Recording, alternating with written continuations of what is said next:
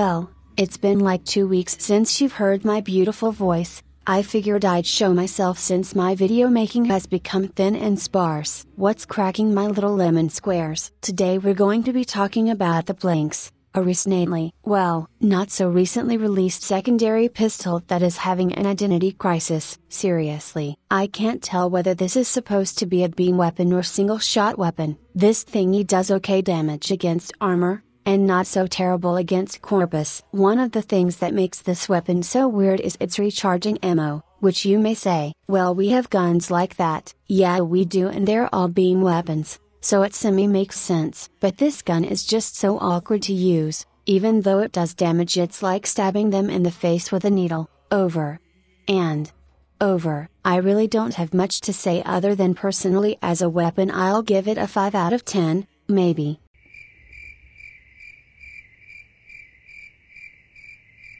Peace out, my little key lime pies. And water flowing